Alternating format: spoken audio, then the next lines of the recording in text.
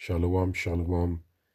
First and foremost, I want to give all the praises and the glory to Yahweh, Bahasham Yahushai, Barakatha Yahweh, Bahasham Yahushai, Bahasham Rekah Kodash. Give double honors to our apostles of Great Millstone, peace and salutations to our sincere brothers, pushing His truth throughout the four corners of the earth, risking their lives week in and week out to feed the lost sheep of Israel, and shalom to the hopeful elect. All the praises given to Yahweh, Bahasham Yahushai. Amen. Yeah, just saw this through the Spirit. And I just want to know if you, maybe some of you brothers that are good at, searching out, certain signs through the media, if this is something worthwhile looking at, right? I tell you, this was about what, 7th of February, just in DeSantis hosts roundtable on media defamation featuring Covington grad Nicholas Sandmann. If you remember, brothers, Nicholas Sandmann, about 4 years ago, when he had some kind of issue with the Hebrew Israelites. But anyway, there's something controversial going on here. We don't know what they're doing here, but it's been stirred up again. So, if you want to look into it, you could type that in, have a look. You might could get some meat out of it, or maybe not. Yeah. If you remember Nicholas Sandmann. Let me play a little bit.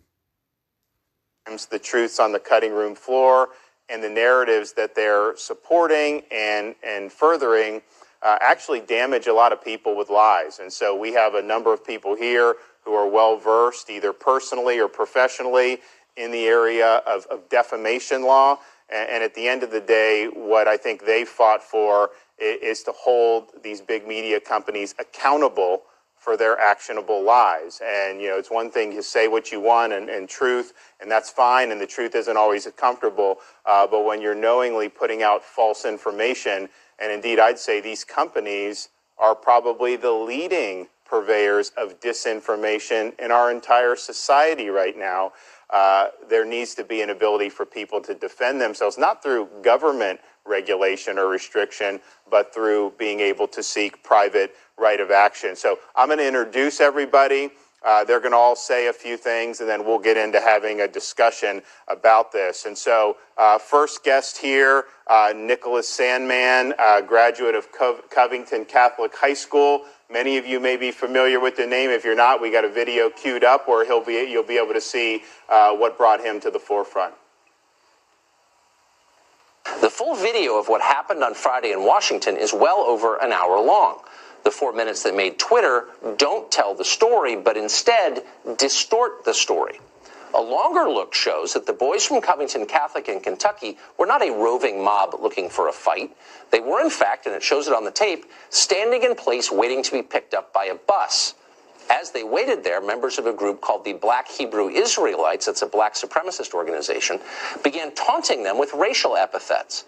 And then Nathan Phillips, the now famous American Indian activist, approached them, pounding on his drum. Now, the footage seems to suggest that the boys were unsure of whether Phillips was hostile or taking their side against the Black Hebrew Israelites. But in any case, there is no evidence at all that anybody said, build a wall. Here's a selection of what didn't make social media. This child molesting priest right there. Right, let's make America great again. A bunch of child molesting. Look at all these dusty crackers with that racist garbage on. Look at these dirty crackers. Bunch of future school shooters. That's right. A bunch of incest babies. That's right. A bunch of babies made out of incest. The biggest terrorist on the face of this earth is the pale-faced man, woman, and child. It's not surprising, then, that when a group of pro-life Catholic kids who look like lacrosse players and live in Kentucky are accused of wrongdoing, the media don't pause for a moment before casting judgment. Maggie Haberman of the New York Times suggested the boys needed to be expelled from school. Anna Navarro of CNN called the boys racists and asswipes and then went after their teachers and their parents. Others called for violence against them. CNN legal analyst Bakari Sellers suggested one of the boys should be, quote, punched in the face. Former CNN contributor Reza Aslan agreed. Aslan asked on Twitter this: have you ever seen a more punchable face than this kid's? Longtime CNN contributor Kathy Griffin seemed to encourage a mob to rise up and hurt these boys. Quote, name these kids. I want names. Shame them. If you think these efforts wouldn't dox you in a heartbeat, think again. Then she repeated her demand again later. Quote, names, please, and stories from people who can identify them and vouch for their identity. Thank you. Hollywood film producer Jack Morrissey tweeted that he wanted the boys killed. Quote, MAGA kids go screaming hats first into the wood chipper. And then he paired that with a graphic photo.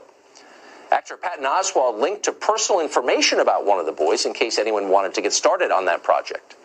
Meanwhile, Twitter, which claims to have a policy against encouraging violence, stood by silently as all of this happened.